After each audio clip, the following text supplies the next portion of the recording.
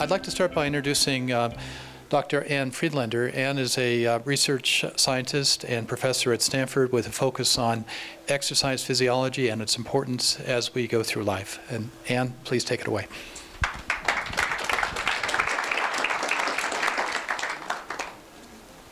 So my mic is on.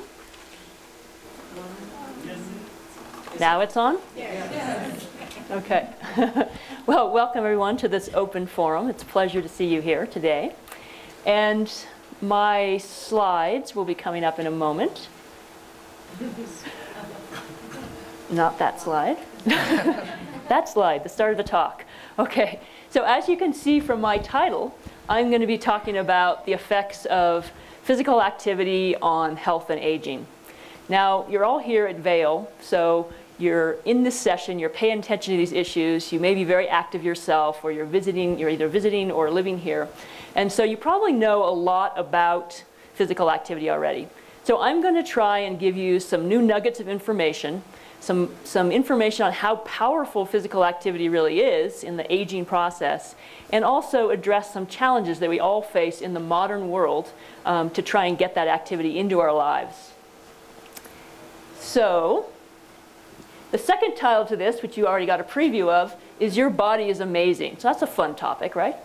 So your body is amazing. What I mean by that is it's highly adaptive. So it's adaptive in both directions, right? So if you're doing something new, like for me coming to Vail about 8,000 feet, my body is changing behind the scenes to adapt to this altitude. You may be starting a new training program. Your body adapts to that. You may just be walking around the block for the first time. Your body's adapting to that. So all these things go on behind the scenes, sometimes without you even paying attention to it, to make your life easier, to make that next visit to Vail, that next walk around the block easier. So it's really amazing. Thing is that your body adapts rapidly in the other direction too.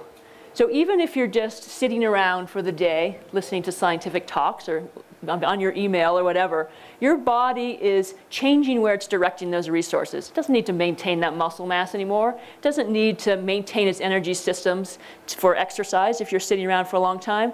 So you'd be surprised at how quickly 4 hours, 8 hours of sedentary behavior can impact how your body behaves.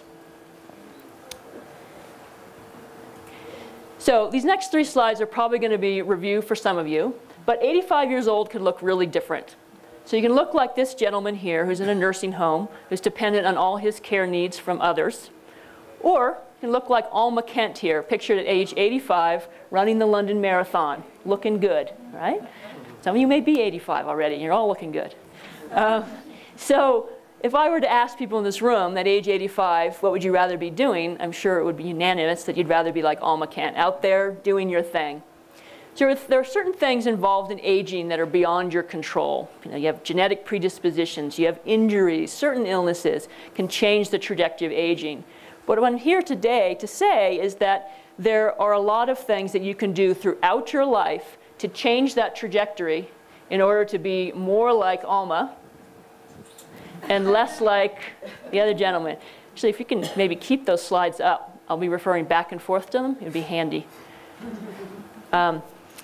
So we call that choose your path to healthy aging. So healthy aging or successful aging. So this is how aging is frequently depicted in the literature.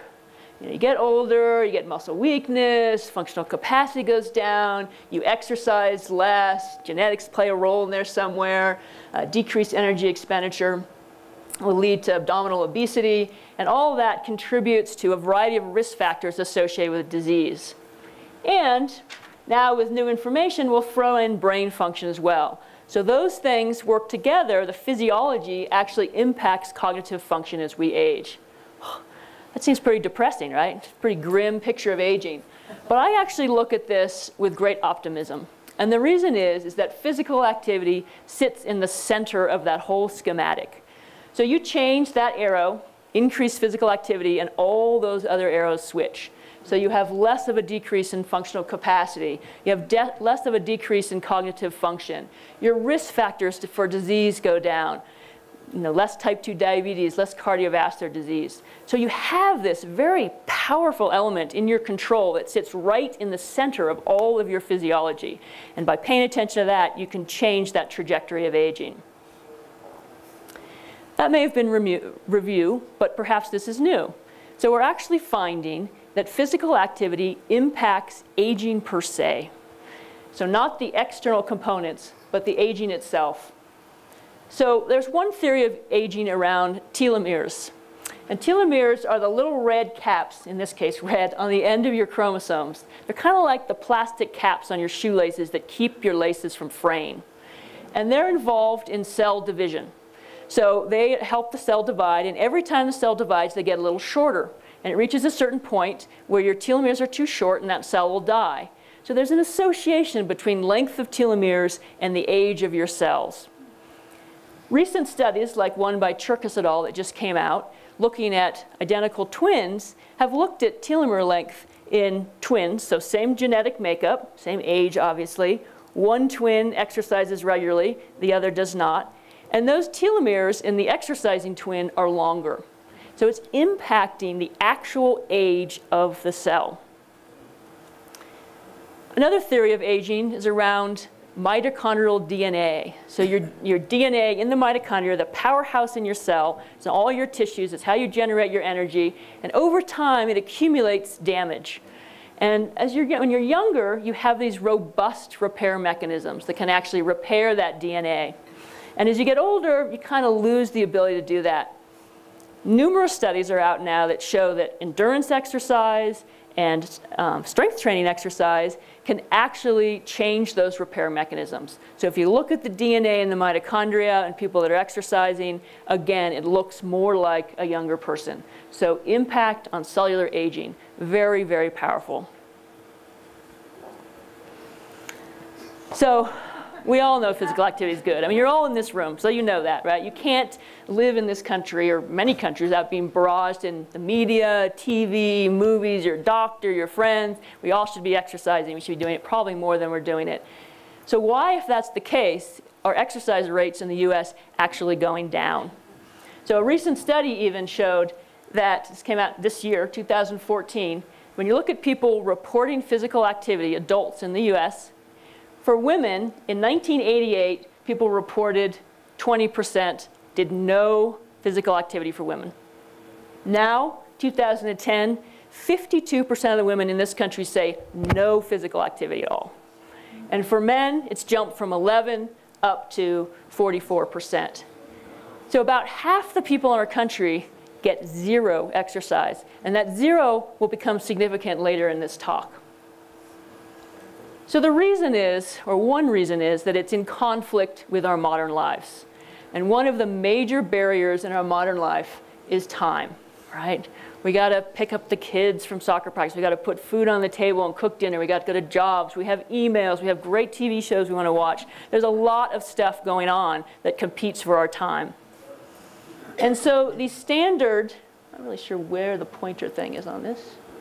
So these standard activity guidelines of at least 150 minutes a week of moderate activity, or some version of that, are really unrealistic for a lot of people. And so what are we going to do about that?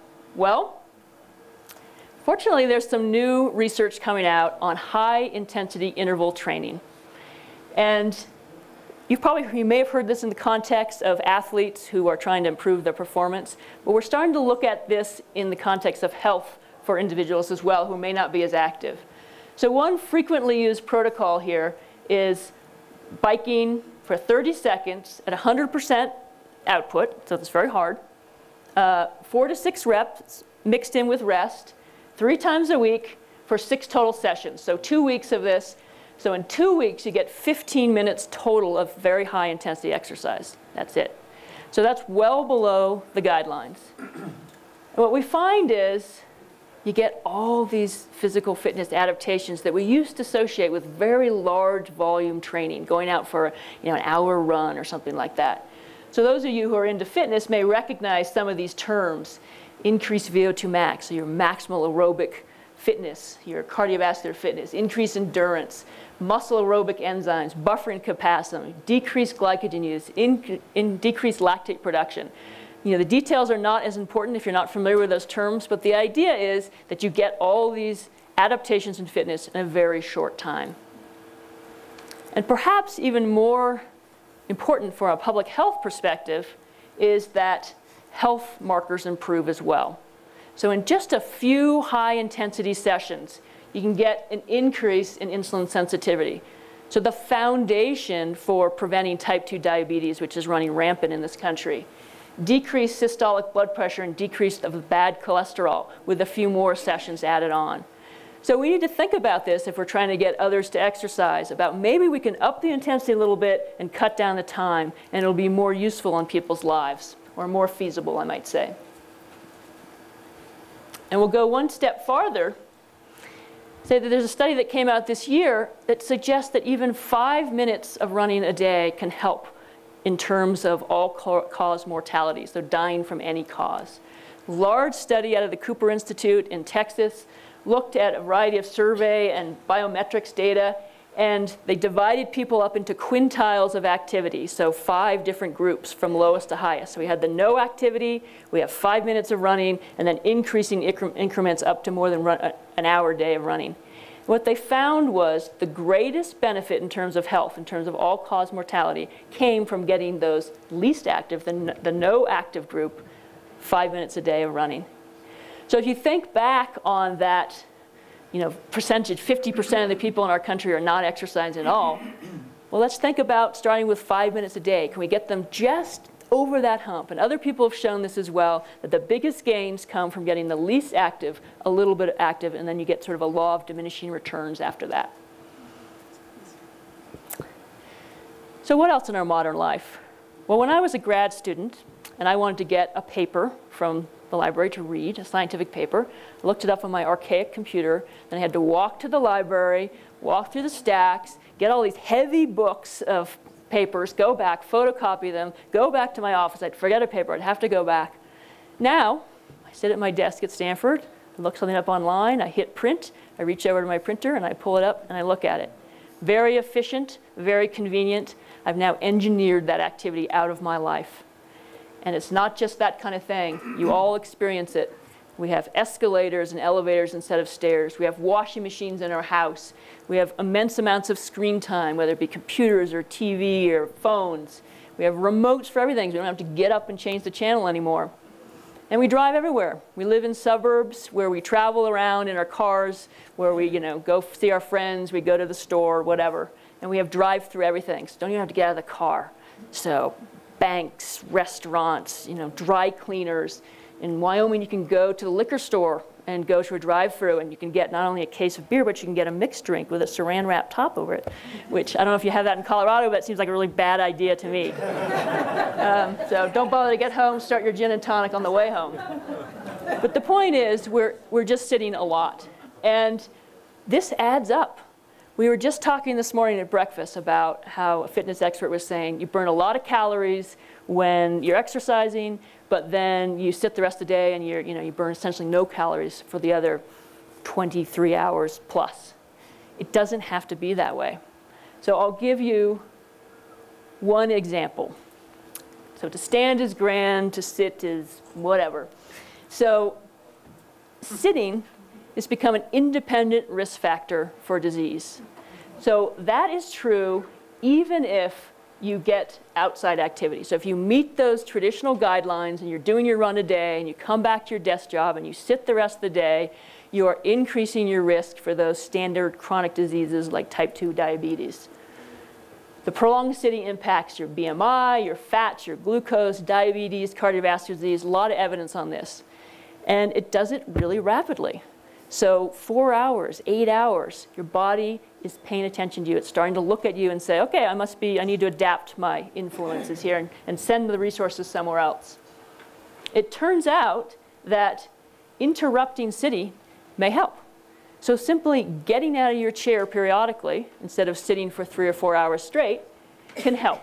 And there are studies done where getting overweight people out of their chair can improve their disease risk factors. We don't know whether it's every 20 minutes, every hour, it may depend on the person, but that interruption, you should be thinking about that.